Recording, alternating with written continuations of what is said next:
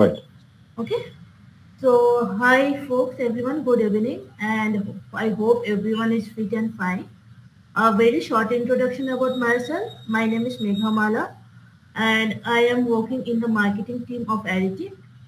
I will be the moderator and host of this webinar. So now coming straight to the little bit short introduction about Aritic. It's a unified marketing automation platform for the B2B business team, and our parent company is mainly Data Edge Software Private Limited, which is a Bangalore-based company that started operation in 2015 with two major SaaS product platform. So our one of the product is Ideation, which is mainly focused on SME and SMB business, and Aritic is mainly focused on customers from mid enterprise and enterprise. Around 2K plus companies across globe use both Aritic and Ideation product platform. And from this year, January, we are getting deep into India and Asia market. Very short introduction about Aritic Live, the live webinar series we are doing. So here we are trying mainly to bring professionals close to Aritic platform with Aritic Live. It is an online talk show for marketing, sales, business development, product leaders, and working professionals. Coming to a short introduction of the topic, the topic is inside the buyer's brain, understanding from marketing. So as we know, over the past few years, buyers of professional service have changed significantly. And as buyers, everyone should know how to assess product, service, and providers in today's environment. If you aren't changing with them, your buyers will leave you. In short, both buyers and sellers needed to know what's going on inside the buyer's brain. In this webinar, you will learn why there is so much friction between buyers and seller and what you can do about it. So inside the buyer's brain equips you with a new perspective on the professional service marketplace. Once you understand what motivates your target clients and what mistakes to avoid, your firm will be having a new leverage and a true advantage in the marketplace. We have our esteemed speaker with us, Pradip Unni, who is CEO and Principal Marketing Consultant. He is marketing and brand strategist, consultant, award winner, advisor to World Brand Congress, and keynote speaker. And with over 30 years of experience in branding and marketing for various products and services in different markets, he brings a sound understanding of the customer and an ability to translate that into winning strategies. His client base is across the country and some of the clients are abroad also. He and his team actively use data from different sources to get a clear understanding of our customer and thereby deliver strategies that succeed.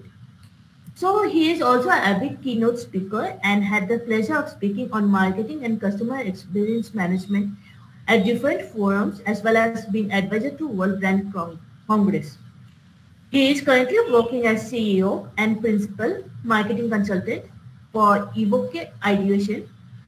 As a marketing consultant company, the organization works as the part of the client's team. The organization provides strategists, which is also and manage the whole amount of activities that comes under marketing management. Over to you, Pradip, if you want to add something from your side. Nothing. Thank you very much, Meghmala, for that wonderful introduction. Thank you all for joining me here to attending this webinar. We will look at what drives professional services clients to hire a certain company, or to what is the relationship between buyers and sellers in professional services market nowadays.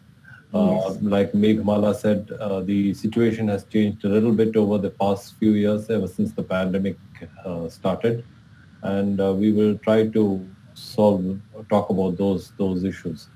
I want to thank Aritic once again for giving me this opportunity to speak to you, and I hope we will have a short presentation. I don't have too many slides. Okay. After the presentation is over, if any of you have any questions, I would be happy to take them. Okay. I will request Pradip to start your presentation. Sure. I'll just share my screen. Yes, please.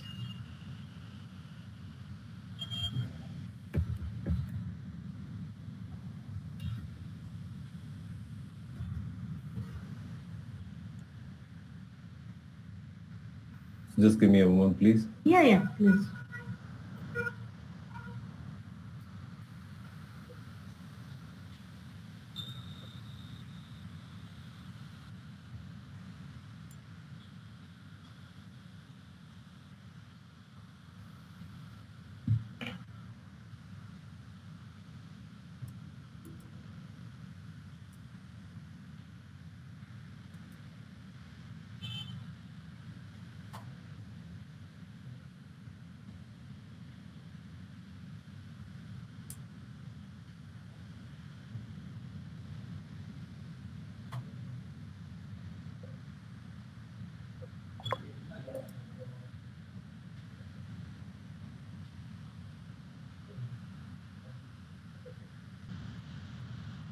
Yeah, hi Pradip.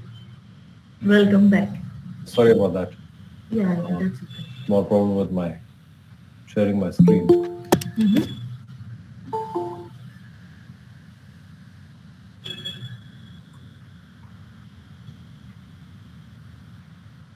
Can you see my screen?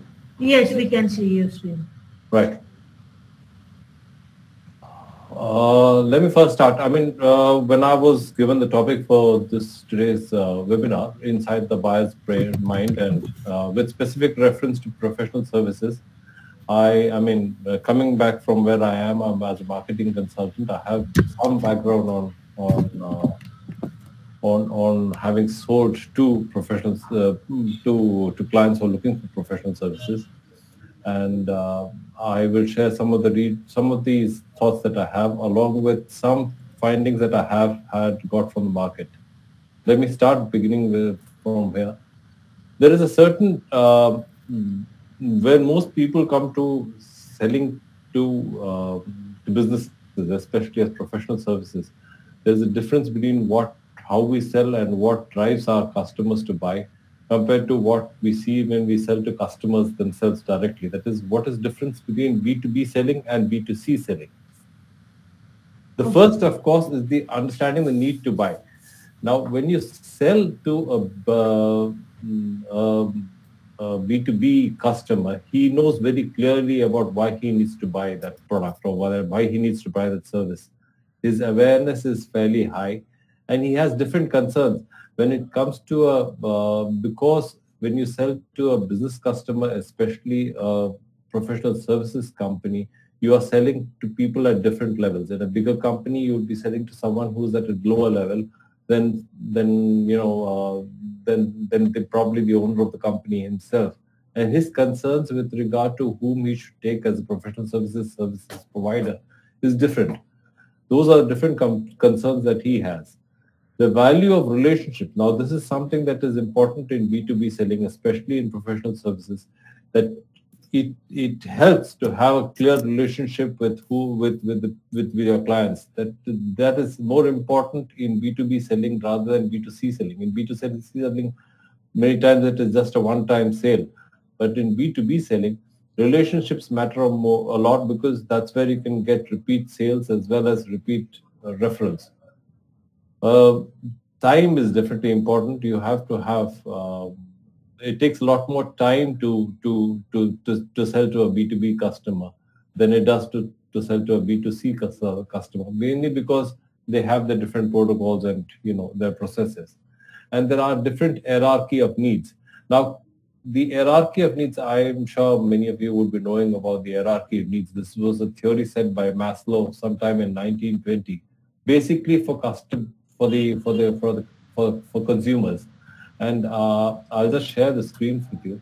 This is the B2C hierarchy of needs as defined by Maslow in 1920. Like I said, this is for consumers. Now, if you see what Maslow said was, when as a person's needs are met, when he goes from the bottom of the pyramid to the top of the pyramid, he will have different requirements. So at the physiological level, at the very base of the pyramid, a consumer requires physiological needs. He has physiological needs which include things like food, shelter, clothing. These are his basic requirements.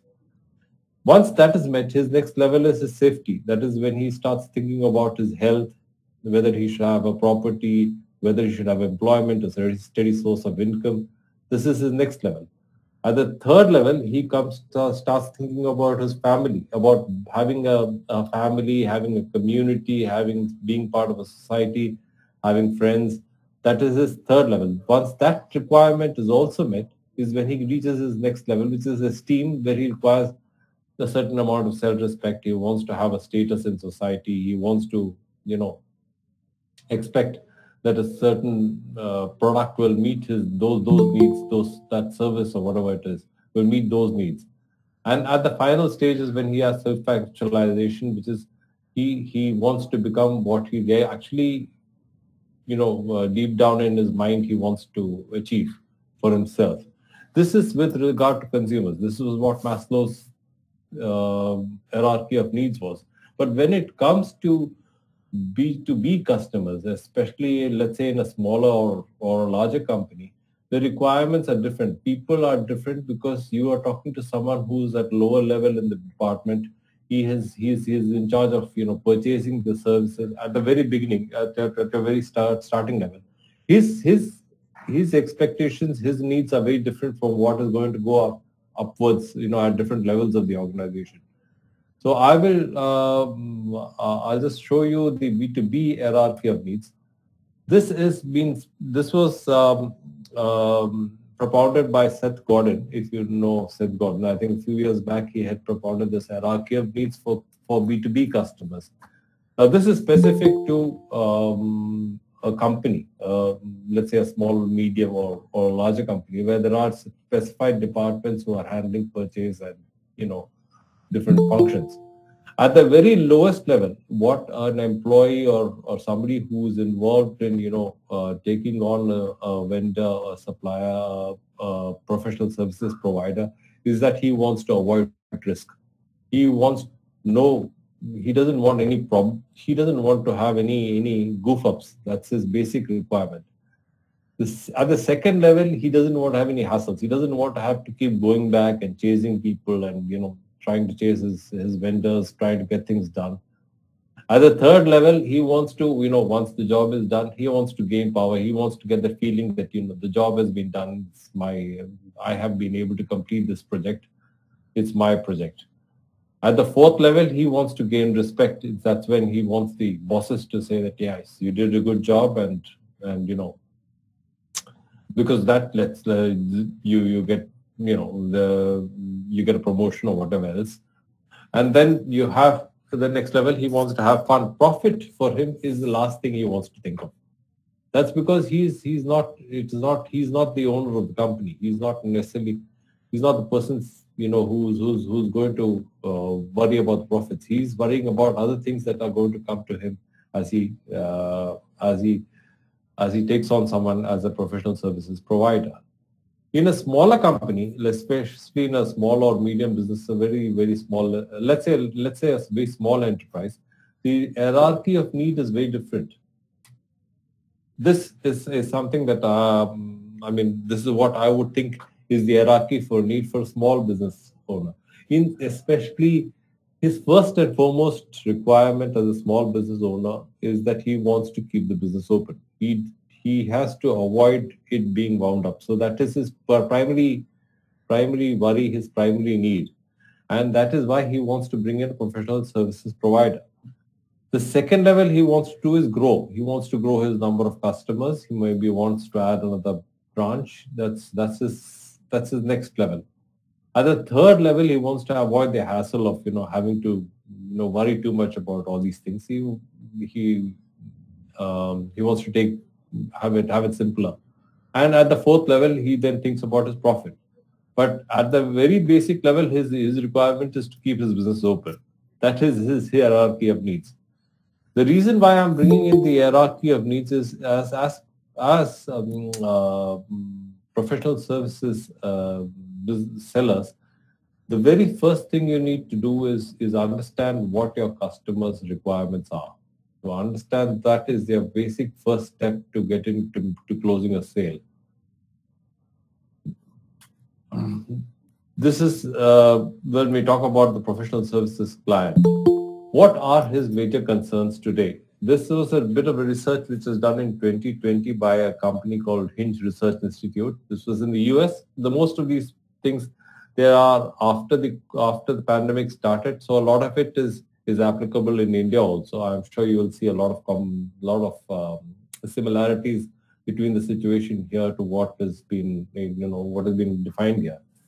The biggest worry that companies seem to have when this research was taken was to finding and keeping good people. That seems to be the biggest worry. I think we all have heard about people leaving their jobs, and the leaves that and the people who are resigning and going off. That was a big worry. So keeping good people was a concern that businesses had. Strategy and planning issues were a pro concern again, because with the pandemic coming, the situations was changing very drastically. Companies didn't know, they were in situations which they hadn't encountered before. They needed to have somebody who could help them out with the strategy and planning. This was another issue that they had. The third most important issue was finance and budgetary, because again the markets were down, lockdowns were happening, sales were not happening as much. So depending on the industry, budget and finance was a concern for the next important concern for B2B, for the professional services client. The next most important was maintaining quality and efficiency. Now, when you losing people when people are going, definitely quality and efficiency, maintaining it becomes a concern. I think we've all seen how airlines are suffering nowadays, a number of them. So that is the next most important concern. The last concern is the economy and the competition. I think once the pandemic started, this was the condition that most companies found themselves in. Most clients for professional services found themselves in.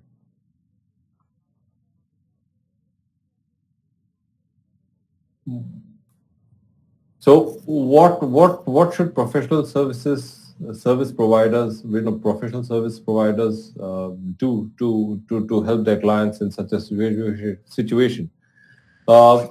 Since strategy and planning was one of the concerns that these clients had, the professional service providers became more relevant than ever before to the clients. That is a natural corollary of the situation that existed. The first and foremost thing, like I mentioned before, is to understand the client's challenges. A clear understanding of how the client is facing, what is situations he's facing, what does he want as a solution, is the very first thing that a professional service provider needs to do. Show them how your capabilities can meet those, then can help them meet these challenges. That is the next important thing that a professional service provider should do, is to show how their own capabilities can help the client meet those challenges. That is important. Now, as we go along, those challenges changing. Today, a certain, an IT services client, for example, might have a certain challenge with regard to, putting together a network or whatever else it is. And he might get a service provider who can help him set up that network. But a little further down the line, he may have problems with security or keeping, building a suitable firewall and stuff like that. He might need to, his challenges have changed with time.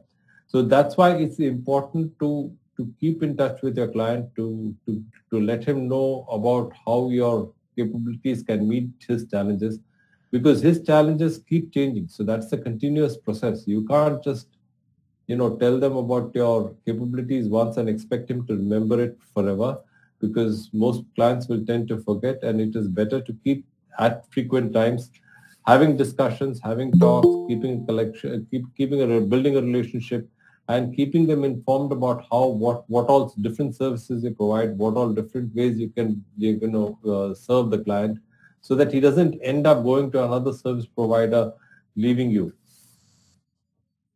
That is why, because client loyalty is low at this point in time. So you need to nurture your existing clients. Because if you don't nurture your existing clients, he will move to some other service provider who will give him the service that he requires. In the case that I provided, in the example that I provided, probably he would move to somebody else to give him the security, the network security requirements.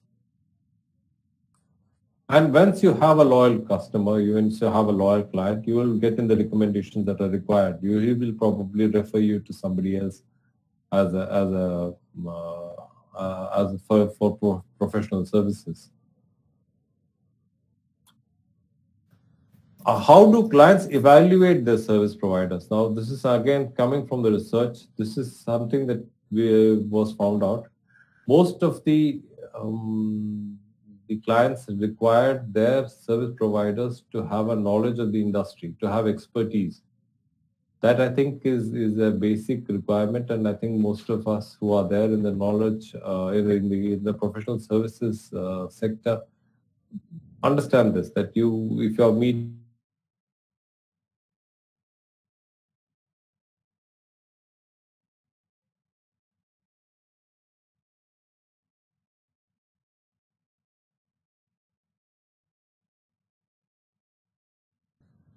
technology and data, this is more important for, I think, a lot of across different services. For example, it is definitely important for people who are in the IT professional services, IT service providers. It is important also for finance service providers in today's time to know which programs and how they deal and how the data is managed. It is important for, let's say, a provider who builds websites for companies. So technology and data is important. Competitive pricing is important. I think budgets and finance were one of the concerns that companies have. So competitive pricing is important. We have to be competitively priced. I'm not saying that you have to be the lowest definitely in the market, but services companies need to do showcase knowledge and experience. I think if you want to build business, if you want to attract more clients, you have to showcase knowledge and experience. If you are expecting that you're specialized in a certain area, let's say you are looking to attract clients from a certain amount of certain industry, because you have specialized in that industry or you've done a number of jobs in those industries, it is important to showcase that knowledge and experience either through digital marketing, through social media, through your website, through your blogs, through your articles.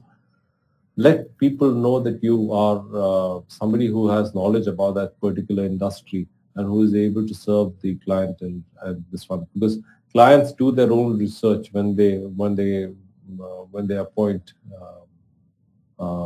service providers, and a lot of them do find their service providers from digital marketing, from the web. So it helps. The second thing is get talented staff. It is necessary to have people who have. If you don't have it yourself, you need to have staff who will give you the next, who bring the next necessary expertise, who have the necessary qualifications, the necessary experience to help you sort out to solve those challenges that you're